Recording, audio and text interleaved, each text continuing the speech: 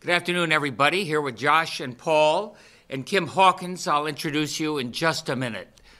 First, COVID daily summary. We can compress this portion a little bit because the trend lines continue in a very positive direction. I'll just compare it to where we were exactly a year ago, May 20th, 2020, when we began our reopening, and now a year later, we've almost completed our reopening. Everything is open in total, except for if you haven't been vaccinated, you still have to wear the mask indoors. Otherwise, we're open. It's worth seeing, for the first time in 8 months, our positivity rate is now less than 1%, 0.93%. When we started the reopening a year ago, May 20th, 2020, we were just testing more those that had symptoms. So it's not exactly apples to apples, but it was about 9% a year ago. Hospitalizations are now down 4 to 141. That's our lowest in 8 months, which is great. Back then, I think it was closer to 900 people were hospitalized a year ago. Fatalities, +4, a lagging indicator. I'd like to see at least that number is continuing to go down. 57 fatalities 1 year ago today, that day. All right, where are we here? You remember when this map was all red and one of those measles maps and everybody had 15 plus cases per 100,000? I think this just gives you an idea. These are the 14-day moving averages, the progress we've been making. I don't want to pick on anybody, but it's not just cities or it's not just the smallest towns. It's a little bit of both. Putnam has probably got the highest positivity rate, still less than what everybody was, 2 months ago. As regards Hartford is still pretty high. Waterbury, Thomaston are pretty high. The Naugatuck Valley, we're still working on a bit there. Fairfield County, with the exception of Norwalk, is, remember, that's where we were hit the hardest a year ago. Want to know what was going on a year ago? Fairfield County was on fire. It's great to see that the overwhelming majority is less than 5 cases. Even Bridgeport's doing a lot better, so I'm really thankful for that. Vaccine update, very quickly. Here's just a different way of looking at it. We've got 73% or almost 3/4 of all of our adult population vaccinated. Come on, let's get over 3/4. That would make a difference. So what you see is the number who've got a full dose, that's in blue, and the cross hash marks are the national average. So just briefly speaking, you can see of our seniors over the age of 65, 92% have had at least one dose. Looks like it's about 5 or 7% less than that national average. 85% of all the 65 and overs are fully vaccinated, a lot less than that on the national average. Really means 65 and overs are, we're really close on herd immunity there. Broadly speaking, all adults 18 and above, 73% had their first dose, 57% fully vaccinated. Again, looking pretty good compared to the national averages, but we still have a way to go. And I'm really pleased that the number of people getting vaccinated is not nearly what it was 2 months ago, but it has stabilized a little bit. And I'm also very thankful that 12 to 15-year-olds are stepping up. You are getting vaccinated. In 1 week, 20% of all the 12 to 15-year-olds have been vaccinated. So keep it up. Show your elders a thing or two. Let's change gears a little bit because we've been saying for a year that our economic health will never get back in stride until our public health is back in stride. And I think you can see that we've made enormous progress on the public health side. We're very close. If we continue the vaccinations ramping, we're going to be in great shape for this summer and going forward. And that means our economy continues to grow. But we still have a way to go, but we've made good progress. Just a couple of things to look at to give you an idea of where we are as a state when it comes to our fiscal situation. We're going to be announcing any hour now that our fiscal 21 budget surplus looks like $470 million. That's on top of a surplus last year as well. So that doesn't happen very often in this state. People are getting to pay attention. Our rainy day fund is still fully throttled at $3+ billion. That's the 15% of the total. That's extraordinary. And all that on top of $6 billion we are getting from the federal government. I'm going to talk in just a minute about what we plan to do with this money to make transformative changes in our state. But it just as a reminder of, A, how much money we have to put to work, why I believe we don't need any new taxes or tax increases. And I think people are beginning to recognize that. You probably saw at the end of last week, we have 3 more credit rating agencies, Kroll, S&P, Moody's, Fitch, 4 in total, all of whom upgraded Connecticut. We're not out of the woods. We still have big pension obligations and long-term fixed costs, but we are making slow but steady progress. And one way to measure that is paying down debt. You may say, oh, what does that mean? Well, that means it looks like we're going to pay down about $1.4 billion in debt in this fiscal year, 1.4, making a fundamental difference in terms of our outstanding liabilities, given our seniors a little more confidence that the money is there when they retire, and giving taxpayers some confidence that we're making a difference in terms of pensions. What does 1.4 billion mean? Because we have tens of billions of outstanding liabilities, but it still saves us about $115 million a year. So for all those years that Hartford was not making contributions to the pension fund, and our annual obligation ramped up once we started doing it, now for the first time, because of the $1.4 billion, it's going to save you in the coming years and future governors and taxpayers about $115 million a year. So that makes a big difference. Let's keep it up. And in addition, hats off to the treasurer. We had about a 17% rate of return on our pension funds. I tell you the truth, the stock market had a lot to do with that. We've done very well, so have they. But if we underperform our 7% rate of return estimate, that would have meant we'd had to contribute even more in pension funding, more in actuarially required contribution. We're doing less. So that means either more money to keep in your pockets or more money to invest in making a difference for people. What are we doing to try and make a difference for people?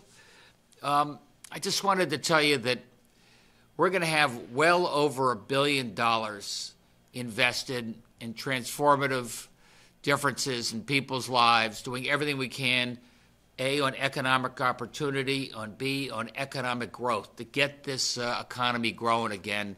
The public health merits it. Now we got to really make that as an emphasis. And these are some of our priorities with $1 billion that we're going to invest over the next 3 years. First and foremost, I always remember the kids. And even our kids were disproportionately hit. They were most likely to, missed out on much of the year despite our best efforts. We want to do everything we can to help them catch up and help their moms, help their parents catch up. Well, number one, we've got in our budget home visiting. For the first time ever, you get a visit from a home health care nurse prenatal, at birth, and a couple of months after birth. I want to make sure we're there at the very beginning. We know what a difference that early intervention can make, not simply in terms of learning, but also in terms of health. And we've learned a lot about health disparities and how black and brown people were disproportionately hit by COVID, and a lot of that is due to comorbidities, some of which happen at an early age. Childcare expansion. I think we've talked about this before, the largest expansion of a daycare and childcare in the history of the state. What that means, A, for kids getting back on their feet and allowing their parents, allowing their single mom now with their good care for their kids at a very affordable rate, free if you can't afford it, allows you to get back to work as well. The summer learning camps fall in that same category. We're ramping that up, working very closely with the mayors and superintendents, see if they will match the state's effort there. Then we can really make sure it's of virtually no cost to anybody who can't afford it and help our kids back with learning, fun learning. fun learning at the Mystic Aquarium, at the Norwalk Aquarium, our museums and the such, as well as some learning and socialization. Debt-free community college. We've doubled our contribution there using, in this case, federal monies to do that. I want to make sure that nobody is denied access to a better education, higher education. K through 12 by itself doesn't do it for 90% of jobs anymore. It makes an enormous difference in your life to keep going. So we've also got scholarship programs, the Roberta Willis program. I got to work with the legislature on that to make higher ed more affordable and keep our community colleges debt-free for the foreseeable future, give you an opportunity. Expanding health care for everybody, making health care more affordable. This current budget cycle, we're going to have the largest expansion of Obamacare since Obama. And it's going to mean that over half of our population will now be eligible on the exchange, on the Obamacare exchange, to get a pretty good health insurance at less than $16 a month. And over and above that, I know that there are sometimes the co-pays, sometimes the deductibles that can make the premiums affordable, but the health care is not affordable. We have a plan on the table to provide $50 million in subsidies for those working families that need help with the co-pays and deductibles to make sure that our great expansion on the exchange with help from President Biden is going to greatly expand health care access for everybody, and what a difference that can make. Over on the other side, look, I'll just do this quickly, an expansion of affordable housing. We're doing that a couple of different ways, not just in terms of rent relief and other subsidies we're getting from the federal government. They're also giving us about $56 million to add new affordable housing, which we're going to take advantage of. On top of that, I'm working with the legislature. We want to make a 3-5-year commitment so people know what our commitment to affordable housing is, especially affordable housing in downtown, transit-oriented development, and allow more people to live near where they work, or at least live next to a commuting spot so they can get to work without having to jump into a car. Criminal justice, jumping around a little bit, environmental justice. Criminal justice, making a real effort in terms of more access to public defenders. Our courts have been closed for a long time. There are issues regarding landlord issues, tenant issues, and we're going to make sure that you have right to access that you need so you have a good representation going forward. Environmental justice, another big investment here. We're doing this out of our Transportation Climate Initiative. But look at the number of poor people. Look at the number of underserved minorities that live next to a place that is environmentally risky. We know about Mira. We know about the trash-to-energy plant. We're closing that down and replacing that. We know about the people that live near highways and what that does to asthma rates and how asthma was such a predictor of what could happen in COVID. These are the type of environmental and criminal justice investments we're making out of this $1 billion 3-year commitment. And these are investments we want to make, show that they work. We want to make sure that not only you're getting education, but we're also training you for jobs that are out there right now. We have tens of thousands of jobs. And included in that workforce development, as you know, is the certificate program of the community colleges at absolutely no cost to you. Programs that are being created with help from our local businesses, jobs that are out there. You get this 16-week program, you're ready to go. These are all the opportunities we have with the federal money, the state money, and as well as bonding. And, the Founding Fathers called states the laboratories of democracy. And for the first time in many a year, we have the resources really to make some innovative investments, experiments to show what works. And if at the end of year 2, we're able to show that this historic commitment in daycare, for example, made a difference, or criminal justice, or expanding mental health support made a difference. We talked with President Biden yesterday. These are the type of things he'd like to see the federal government step in and continue if we can show the investments worked, type of things we as a state should continue to invest in if we can show these investments work. And finally, on top of workforce development and training we provide, we also want to make sure there's capital. capital for folks to start up a business. We lost hundreds of businesses.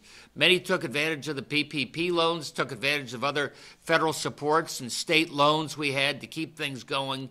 But here's an opportunity with Workforce to give you some of the training you need. And now with our equity investment fund for small businesses with a real focus on underserved communities, an opportunity for you to have the capital you need to help start up businesses where there might be a real need within your very community. And that takes me back to HEDCO. That takes me back to somebody who has been very involved here for some time. HEDCO is the Hartford Economic Development, but they do a lot more than Hartford. They work in underserved communities around the state. And it's going to be working with partners like Kim Hawkins at HEDCO that we hope to take this $300 million equity investment fund, not just provide loans, but also provide some of the equity capital people need to help start up a business right in their community. Kim, you have a little experience with this. Any thoughts? Certainly do. Thank you, Governor, for allowing me the opportunity to speak. As we look at these new opportunities that are coming forth, let me step back and just say HEDCO is an alternative lender. We've been in the business for 45 years of working with small businesses to provide them with either access to capital or training. And as a part of that, we have partnered with the state of Connecticut to provide these opportunities for businesses to be able to grow and develop and to build on resources that they didn't necessarily have available to them. So when we talk about this tranche of dollars that is going to come down, it provides a wonderful opportunity for us to be able to work within the communities as we have done in the past. But also when we talk about equity building, that's one of the things that we know that businesses need. Coming through the pandemic, we know that businesses aren't going to be able to take on additional debt. As you said, they've gotten PPP and other grants, but there needs to be other opportunities to have infusion of capital and opportunities to be able to support themselves a little bit differently. And this allows us that opportunity. We work with businesses that employ either anywhere from 1 to 20 individuals. And, we run the gamut. We work with daycares, we work with contractors, elder care, home health care, small bodegas in the neighborhood, salons, barbers, restaurants, manufacturers. And so when you hear that those are businesses that are really based in the communities, and they're what help keep the communities thriving, keep the community employing residents in that community, and it just makes for a better opportunity for us to continue to grow, develop, and build communities. So we're excited about the opportunity to partner with the state and others around the state to be able to really be supportive of the small businesses. Through this pivot, we know that we, as you said, lost businesses, but there's opportunity for new business growth. And so we're looking forward to being able to be a part of that, to be able to set the plans for that, and just watch our businesses flourish, come back, bounce back from what we've experienced over the last year and a half. So as I said, we're excited about that. We know that there's work to be done, but we know that we can get in there and get it done with these resources that are now going to be available. And it just means being creative in terms of how we go about deploying these services and the resources to make sure that we're able to sustain our businesses. Because at the end of the day, that's what we want to do, be able to have viable, sustainable businesses that are functioning in our communities and providing employment for the residents of those communities. Beautifully said. So we're providing some of the training and expertise you need. You know where the market is and the opportunity. And thanks to folks like Kim, we're going to have access to capital to make some investments that make a difference. Any questions? Josh and Paula here, of course. NBC Connecticut. Hi, Governor. It's Catherine Loy with Connecticut. The Department of Labor today announced that starting May 30th, they're going to require job seekers to provide proof of searching for work again. Can you why they decided to re-implement that at this time? I think right now there are a fair number of jobs that are out there, and following the lead of the President of the United States, it's important that people on unemployment also be known that they should be looking for jobs. And as you've heard from Kim, there are a lot of opportunities out there. Working with Indeed and other partners, we can help direct you to where some of those jobs are. We also have a $1,000 signing bonus, so I think it's a good time to make sure people are looking for jobs. When it comes to recent college, obviously, yesterday we had the Coast Guard Academy graduation. This is the time of year people are graduating for college. Are you talking about any sort of incentives to try to keep those younger workers in the state instead of leaving as they go, to pursue their careers? Well, the Coast Guard ensigns, they go overseas pretty fast. But in terms of other incentives, I think the best incentives we have is the best state when it comes to child care and family values. I think the best incentive we have is good job opportunities right now and matching your skills with the jobs that are there. If you're asking me whether we, pay money to keep people around, I don't think we have to do that. I think there's enough opportunity right here in Connecticut. And last question. The vice president come to Connecticut. We saw the president come to Connecticut yesterday. Is that something we can expect to see more of during these next 4 years? I think they like Connecticut, and they're welcome anytime. Okay, thank you. News 8. Hey, Governor, I just wanted to follow up on that first question about unemployment. Is there reason to believe that people are not seeking a job right now who are collecting unemployment? I don't think that's as big a problem. Our $1,000 is meant to help people. Maybe they have some transportation needs. Maybe they have some child care needs. But you're right. There are some people that were, their families or their extended families were hit hard by COVID. So there's still some COVID anxiety out there, which I think is meaningful. So we're trying to address all those concerns. I know people are worried about the extra $300 the federal government gives you. That's over in a few months. So this is the time right now to be thinking about that job. And my other question is, right now, do you prefer the consumption tax Speaker's bonding plan for the cities and the state budget? Well, first of all, it's not a consumption tax. It's just an income tax by another name. And I've been pretty clear that I think I just demonstrated the amount of money we're putting to work right now with existing funds that I don't think we need to raise taxes. The bonding, let me take a look at it. I'm sympathetic to bonding in terms of economic growth, development, and opportunities. So when it comes to affordable housing, when it comes to brownfields, when it comes to the type of things that help our economy grow and make for opportunity, yeah, let's take a look at it. My last question here. The Department of Labor is reporting that we have only recovered 6 out of every 10 jobs right now in the state. Do we have a goal as to when we want to be at 10 out of 10 jobs? Do we know when we would like this to happen? As soon as possible. Look, the service economy came back a little more slowly.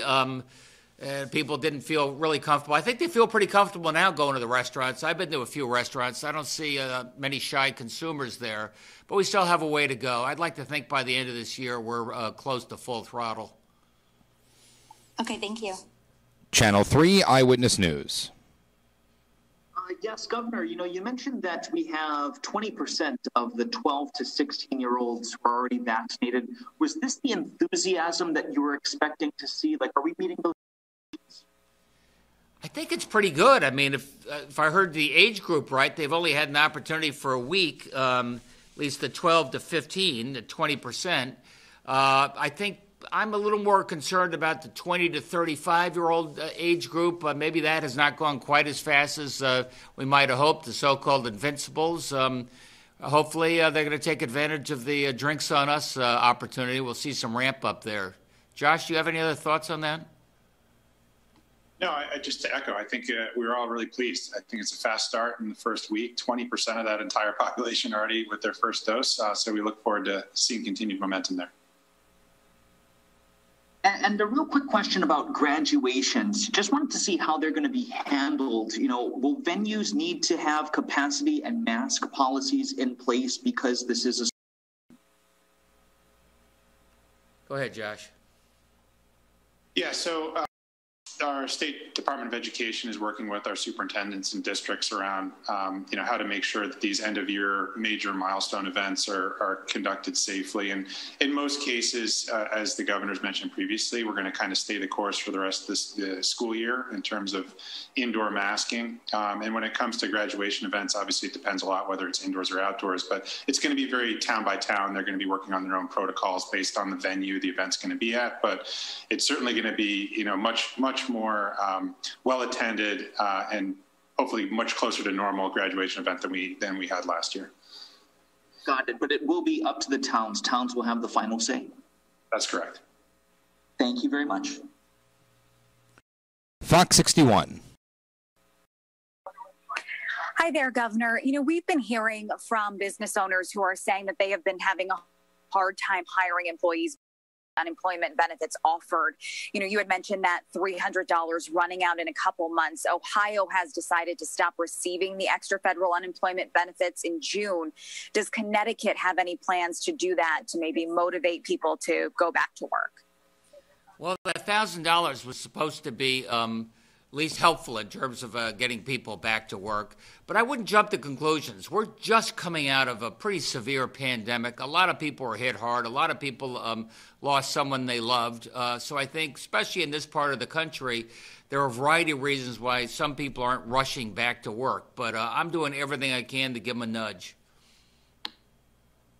Thank you. And this is another question about reopening and seeing if you have any guidance from the state.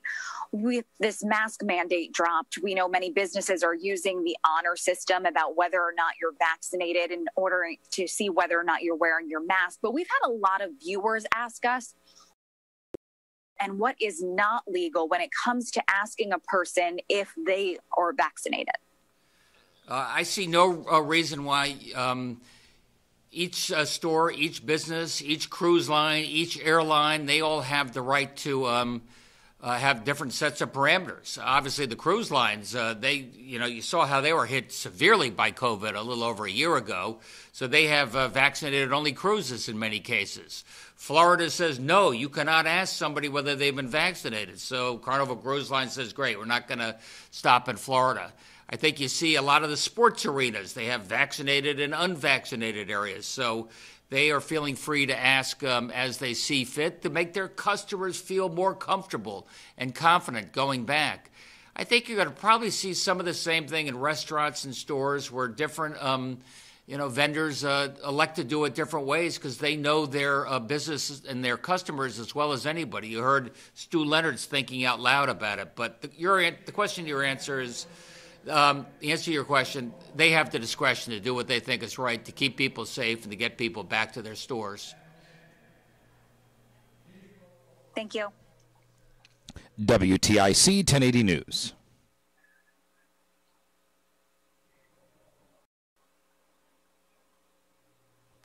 WTIC 1080.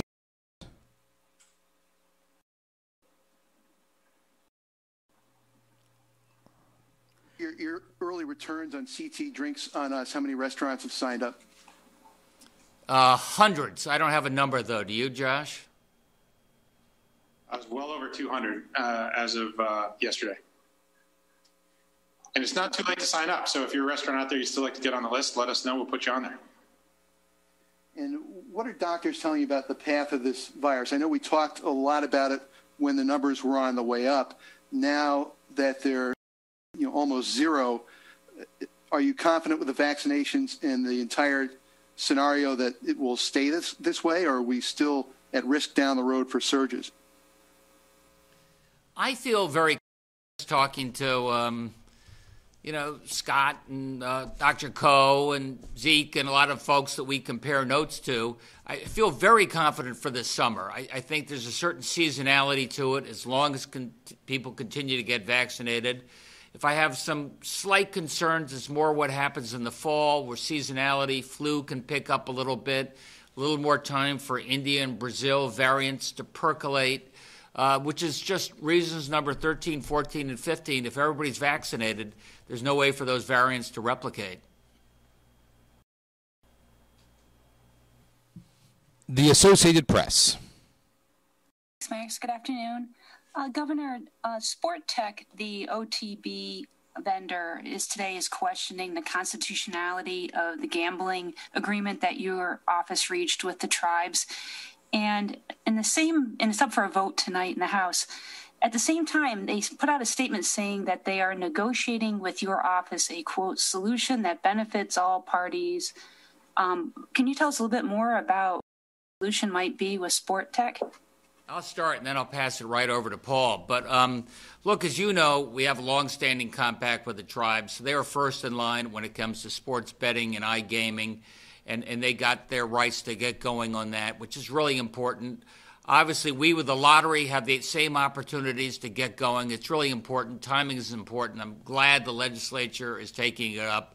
But remember, the lottery has a number of skins. Right? You know, we don't do this ourselves. We contract with others like a Sport Tech to take care of sports betting in different situations. So I hope they take advantage of that. But Paul, keep going.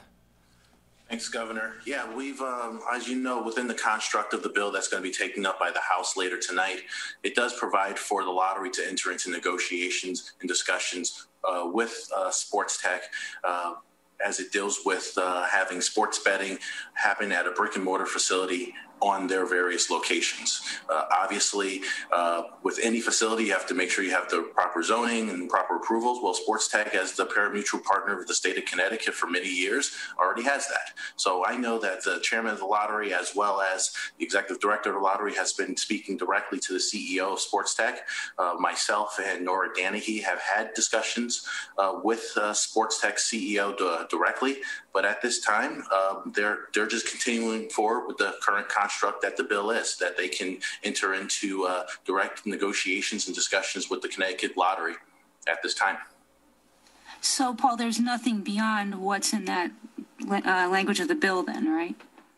The bill is the bill, and we look forward to it passing with overwhelming support in the House, and look forward to its swift approval also in the Senate, so the governor can sign it. We can start the compact amendments, send it over down to the Department of Interior down in D.C., and be able to have sports gaming up and going before some of our neighbors this fall.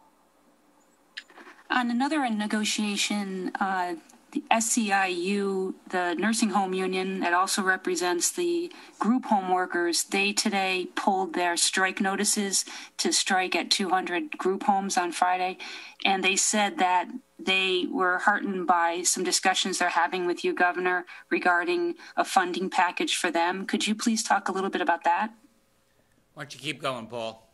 Oh, thanks, Governor. The governor has asked myself and Secretary McCall to lead discussions when it comes to both the nursing home situation as well as the assisted living situation, where the workers are represented by SEIU 1199, Connecticut, New England. We had very fruitful and productive discussions when it came to the nursing homes. So when it came to the assisted living facilities, where there are still work that's being done on the nursing home side, we wrote a letter to them yesterday on behalf of the governor, asking, since we have been working in close collaboration with each other, that in order for all parties to have enough time to evaluate various funding options, and also to have discussions with the legislature, that they will postpone their strike notice that was supposed to be set for tomorrow.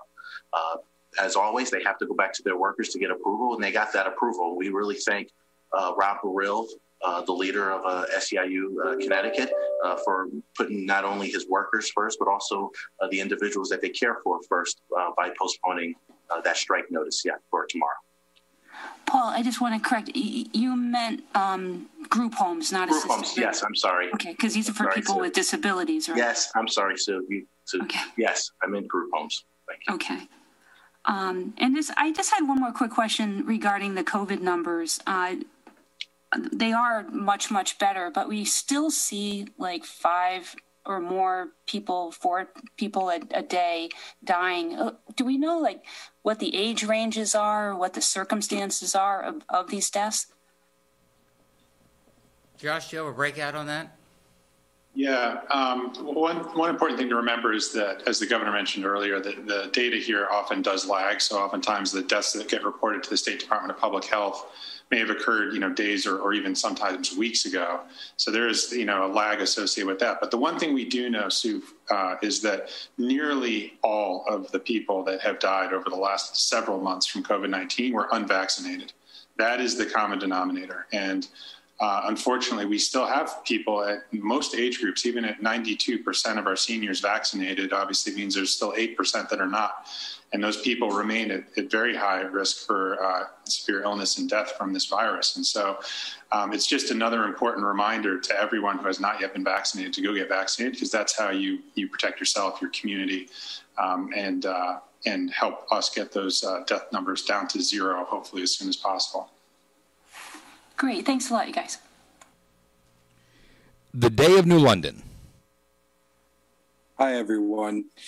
Governor, what are your thoughts on the president's speech at the Coast Guard Academy yesterday? And did you have time to speak with him before or after the fact? I thought it was pretty impressive. I mean, he was out there for close to 3 hours, shook every hand, interestingly, delivered the diplomas. I thought he gave a pretty interesting speech, and we did have a chance to catch up briefly afterwards, yes. Any chance you could tell me what you guys talked about? Yeah. I told him how the American Rescue Plan was really important, not just as a support services for people in need, but about getting people back to work. How child care is also about getting people back to work. I told him about the $1,000 incentive bonus we have. And, well, jury's out, see how big a difference that makes. He was very interested in that as well. Thanks. And last thing for you, you talked about, that the state will be monitoring these federal investments and trying to prove they work in order to make them recurring. How do you plan to do that? I guess, how do you plan to show the federal government that these investments have worked? Yeah, well, obviously, we have a wide variety. Workforce, how many people got a job? And was that an investment that paid off? I think that's easier to measure. Child care expansion, intuitively we understand what it means to kids and what it means to single parents, helping them get back to work. But we'd like to be able to see if we can have some measurement to show what a difference that made. Maybe talking to schools 2 or 3 years later to see what difference, if any, their entering class had going forward. Obviously, the Equity Investment Fund is really demonstrable. Maybe not in 2 years, to be blunt, Sten, but at least be able to see these were investments that made a difference. At least by 2 years, we can see whether it was a flop or whether they stabilized and looks like it's a business that can be on the go. So what I meant to say was everybody says, hey, what happens? Fund everything for the long term now. But I think our strategy, and I believe the president's strategy, is let's see what works, and we'll double down on things that work, maybe not things that don't work. Okay, thank you. The Waterbury Republican American. Thanks, Max. I was just, the status alert map looks like the Naugatuck Valley hotspot has cooled down. What do you guys attribute that to? Want to try that, Josh? It has, and as it has around the state. So I think overall, as we've seen cases come down across the state, that helps. We're a small state, so people live and work in different places. I think the overall dynamics are very positive. More people are getting vaccinated as well, Paul, as you've seen those numbers ticking up, and some of those areas that had lower vaccination rates, that definitely makes a big difference as well. And there's been huge efforts put in, particularly in Waterbury. The mayor and the team there been great partners with very well attended mobile clinics over the last several weeks, getting more people vaccinated. So that all those efforts help. Okay, and I was just doing some quick math, and I hope I'm right, but you never know. It looks like since the beginning of May, there's been about a 25% increase in the number of fully vaccinated people, but just a sort of 8% increase in the number of first shots administered. I would imagine as more people get vaccinated, we would see that number go down. But are there anything else? What other factors do you think are in that sort of I don't know if discrepancy is the right word, but there certainly is a difference there. It's Not a discrepancy. Obviously, the people getting the second shot, they got their first shot 3 and 4 weeks ago when people were a little more eager to get vaccinated. Now we're slowing down the number of new vaccinations. We've got to be more creative all the time to incent people to get vaccinated. It's not simply a matter of here's a mass vaccination center and they will come. So that's why that first shot has gone down a little bit over the last few weeks. And do you anticipate using the state's high vaccination rate as a sort of tourism marketing peg? That's interesting. I hadn't really focused on that, but look, you want to come to a state where people are vaccinated, I would. And so I think, I'm not sure I'll put that right in the TV ad, though, Paul. Okay, fair enough. And,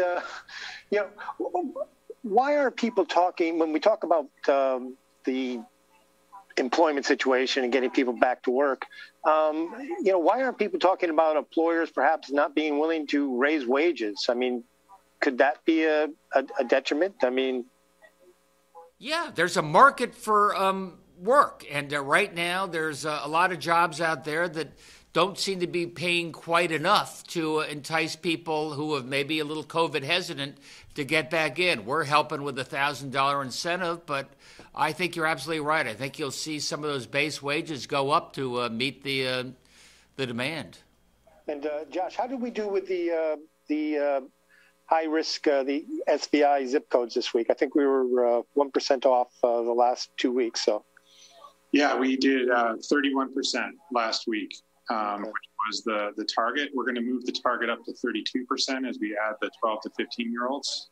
That's the new portion of the population that lives in those high SBI zip codes down to the age 12. And is there any? Do you have any of the updated information on the sort of the booster shot planning for nursing homes and other congregate settings? It's been a few weeks since I think you last discussed that.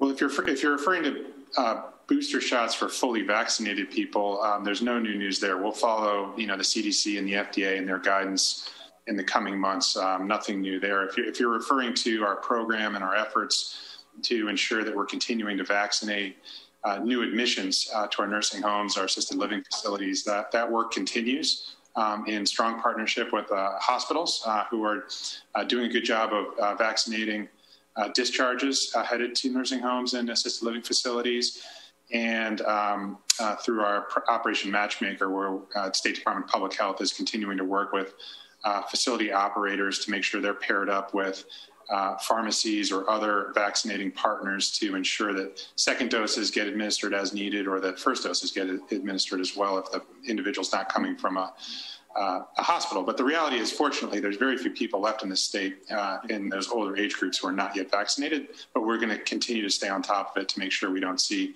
the very high vaccination rates amongst residents drift downwards over time. Okay, so you're just waiting on the federal guidance to see what, if any, booster shots might be required for the nursing home population. I know there was some talk about folks getting, vaccinated in December and may needing a boost later this year. So, okay. Nothing new there. Okay, thank you very much. The Hartford Current. Hi, everybody. I wanted to ask, first of all, about outreach to kids 12 to 15, because we've seen, at least in some populations, how hard it's been to get adults to show up for vaccination. And it seems like in some ways children would be even more tricky. So as we get past this phase where sort of the anxious people are getting vaccinated, what are the plans to do kind of proactive outreach to that young people? Well, for starters, Alex, we're working very closely with the schools, and the schools have great outreach to the parents. Obviously, this is an age group where you need parental permission, probably even a parent to drive you there. And I think that collaboration is working. At some point, maybe even be able to bring more and more of the vaccines right to the schools. Josh, anything else? Yeah, the other important element of this, Alex, that's worth mentioning is the work that our State Department of Public Health is doing with doctors and pediatricians in particular. A lot of the data shows that, particularly amongst people who are still on the fence about whether they want to get vaccinated, doctors, their physician or a medical professional that they have a trusted relationship with can be the most helpful in terms of answering their questions and addressing any remaining concerns they might have. That's certainly true as well for children and their parents, who are obviously the key decision makers in that next step as well. So we're working with primary care practices and pediatricians to enable them to provide vaccine at routine visits.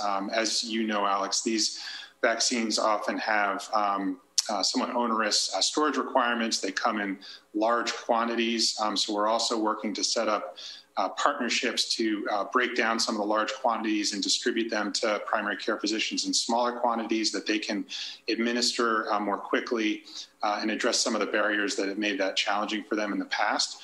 So that's a distribution channel that we see as an important one in the coming months, certainly for younger children through their pediatricians, but for the population generally that still hasn't been vaccinated as well.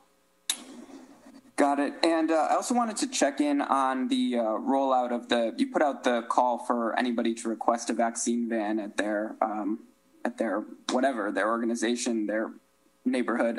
Have you gotten a lot of feedback on that, or how has that process gone? Yeah, we've gotten, I think, about a dozen requests. We're gonna fulfill them all. One worth noting is there's a Juneteenth event, a celebration being planned in Bridgeport down at Seaside Park that we're going to send a van to. It sounds like they're going to have a big crowd there. We're really excited about that. Others include some churches have requested, libraries, and others. So again, would encourage people, if you'd like to get one of those yellow DPH Griffin vans to your event, there's a form you can find on our ct.gov /COVID vaccine website where you can request a van. And finally, Governor, do you plan on going out for a free drink now that you're vaccinated? I sure do. Where are you going to go? You'll find out. I don't know. All right. Thank you. Hearst, Connecticut Media. Hey, Governor. I was hoping you could expand on the guidance that was released earlier by the Department of Education on when students and teachers can go maskless outside. Is it going to be universal, or will this be up to districts to decide whether or not kids can wear a mask outside? Josh, you can answer that more precisely. Yeah, so Education has issued additional guidance to districts in the last 24 hours, I believe, that clarifies that, as I mentioned earlier, we're going to stay the course on indoor masking for the rest of the school year. We're almost there. The formula has worked well, and nearly all those children are unvaccinated still at this point. Even the 12 to 15-year-olds who are getting vaccinated right now, they're not going to be fully vaccinated with that second dose, then the subsequent 2 weeks until the school year is over. So we're going to keep that going. With regards to outdoors, so recess, mask breaks, et cetera, we've clarified for districts that it will be okay for children to take masks off outside. If they're going to be in small groups, when they're coming and going close to each other in and out, they should keep their masks on. But once they're outside, playing, the masks are no longer required. Thanks. And then, Governor, New York has started up a voluntary digital pass system. Do you have any more appetite for that in Connecticut now that we've dropped all the other remaining business restrictions? Look, if I had businesses and others saying, boy, it'd really be handy if a state came in and helped make sure some digital platform was in place, we'd take a look at it. I haven't gotten that request, though. I think most businesses are able to do it themselves. And then also, what's your take on mask etiquette for people? If you've been fully vaccinated, is it polite to still wear a mask when you go to the supermarket or, into your local Walmart? Oh, that's a good question. Look, I think if you're fully vaccinated, if you're next to somebody pretty close, I think maybe I'd put on my mask, just personally speaking, even though I'm vaccinated, so there's no great risk there, just to make the other person feel more comfortable or, I like to think that they're wearing a mask if they're unvaccinated, but you're never 100% sure, are you? So I think I'll err on the side of caution a little longer, and I think most people are as well. I went to a service today in a church, and nobody said it, but everybody wore a mask. All right, one more quick one. Do you plan to sign the ice cream truck safety bill? I think I do, yes. CT News Junkie. Thanks, Max. Josh, real quick, I wanted to follow up on something Sue was asking about a little bit ago. You were saying that she was talking about the age range of the deaths that's still occurring. You were saying that the oldest bracket is something like 92% vaccinated at this point. Are deaths now skewing younger, or is that a phenomenon we've seen at all? Well, from back before we started vaccinating our seniors, certainly, I think 96% of the deaths in the state are among, since the pandemic began, are among people 55 and older. Since we started vaccinating our seniors and prioritized based on age, as you recall, the death rates among the older population slowed dramatically and rapidly. So the people who've still been dying from COVID tend to still be on the older side, above 55 years old for the most part, where we unfortunately still have a number of people who are unvaccinated. Okay. Governor, how would you characterize the budget negotiations that started today? Well, Melissa was in for many hours with appropriations, and I think they're having very constructive discussions. Look, I think broadly speaking, all parties want to say as we come out of COVID, we want to make some transformative investments. We've realized, and we've been reminded unto number of times how certain populations, black and brown populations, have been disproportionately hit. You see that reflected in health. You see that reflected in education. Do what we can to help these folks in any way that we can going forward. And also not just economic opportunity, but economic growth. I think there's some shared priorities. How exactly you slice up the appropriations, Melissa and Paul will get back to you on that, but I think we're making good progress. One of the appropriations chairs yesterday said she was hoping to have it wrapped up by the end of May. Do you think that's plausible? What's your bet on when we put this to bed this year? I like that. I mean, we've had in years past these budgets go into September, October. We don't need any of that. I think we've got a pretty smooth operation going. I think we have the resources to take care of what we got to do as a priority, and I'd like to think we can do something in the next couple of weeks. Okay. One last thing, as COVID rates continue to drop, and the session's about 3 weeks out, what's the plan? Has there been any decision for these little Monday, Thursday get-togethers here? Yeah, that's a good question. Obviously, COVID is not changing in a way that was particularly imperative going back the last year. There's a lot going on in this building for another couple of weeks, so I'll ask you, Hugh. I mean, we can keep going in this process. We take questions, get people's answers, maybe a little less COVID and a little more getting our economy moving, getting a budget signed. And we can do it just for probably another couple of weeks, if I had to guess. All right, Governor. Thank you. Connecticut Public Media. We've seen a lot of crime in cities throughout Connecticut in the past week. And although summer is historically a worse time for crime, do you fear that it might be worse as the state has reopened and people might be in worse financial and mental states than last year? And is part of the $1 million that you previously mentioned in this press conference going towards anything that might help prevent some of the violence going on? Absolutely. I think you're right on all those fronts. Obviously, there's a certain seasonality to crime. I think it's particularly pronounced this year in Connecticut and really in every other state, and particularly in the bigger cities. I think a lot of that is related to the fact that, I don't know what's going on. Everybody's out there buying a gun. I think that's part of the issue. I think a lot of people have been pent up for a long time. I think there are some stress, mental health, addiction-related issues. And yes, we're putting money, more on the mental health, more on the project longevity, more on ways that we can help support the police with the social service piece of what they got to do to make sure we take care of these issues before they become a gun shooting. Thank you. The Connecticut Mirror. Thanks, Max. Non-COVID question first. Governor, the House has been debating for most of the day some zoning reform bills. Just curious how much you've been monitoring that, or what are your thoughts on that? And I noticed in the slides you put up earlier that part of the $1 billion would go to affordable housing. Do you have any specifics on that yet, or where that what might be offered by the state for that? Yeah, Dave, we're following that carefully. I think affordable housing is more of a priority today than it's ever been. I think we were reminded how important housing and shelter is over this last year.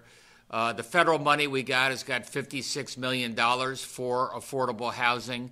Obviously, we're working aggressively on rent relief, working with tenants and landlords, making sure people can stay in their homes.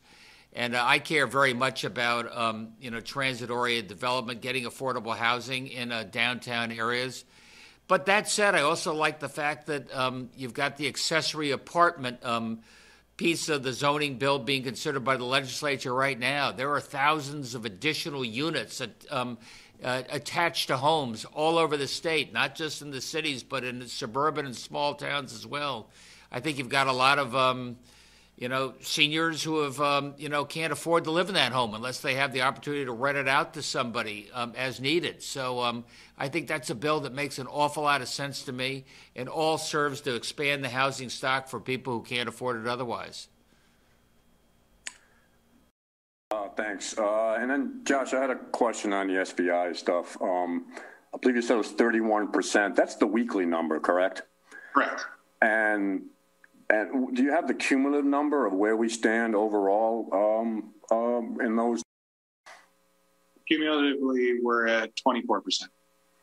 And when you're saying we've been increasing, the reality is with the number of shots we're giving out going down, we're giving out 31% of significantly less doses than we were before, right?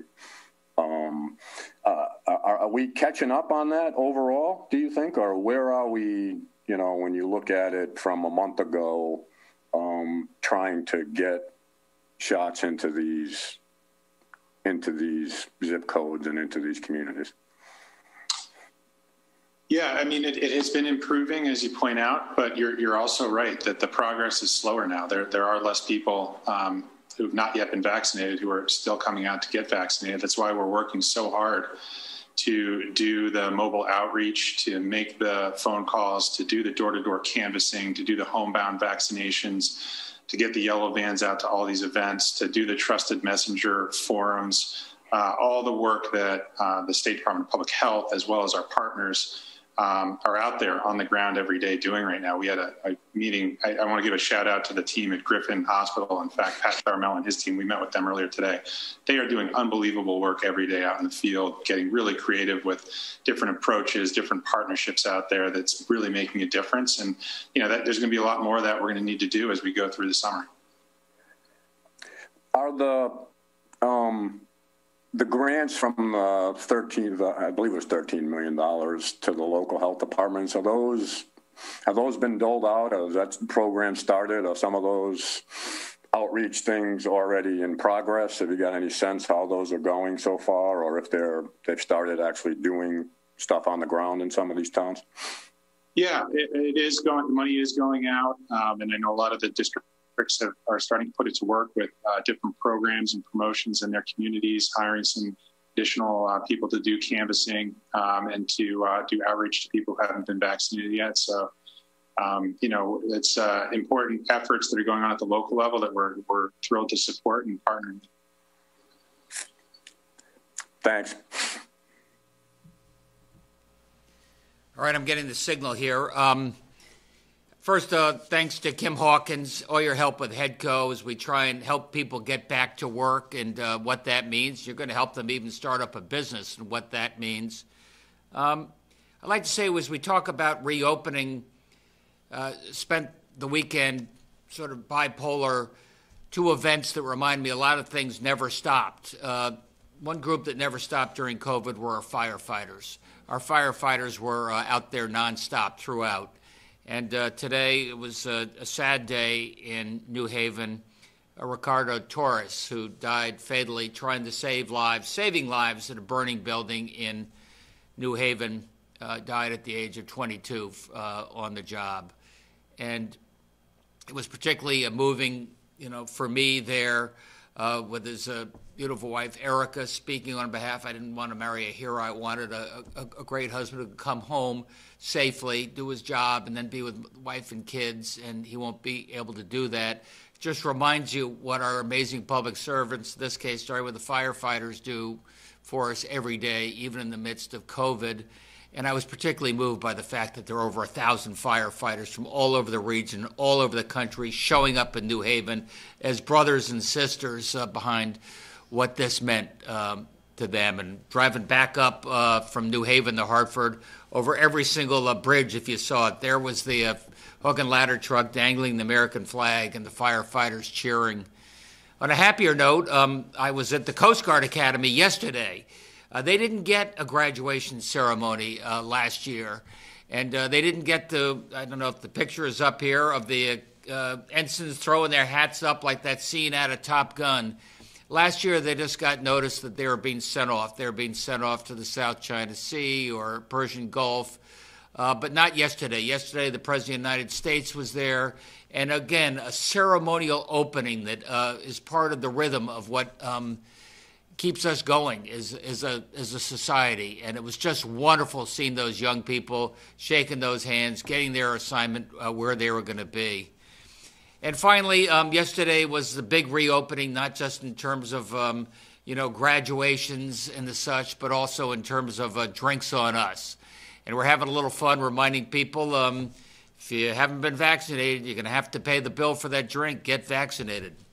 Max?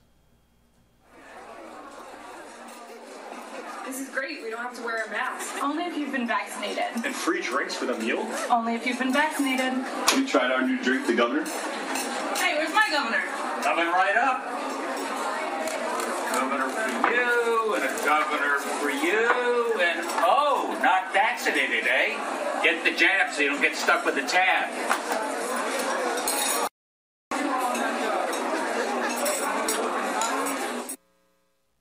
Take care, everybody. Be safe.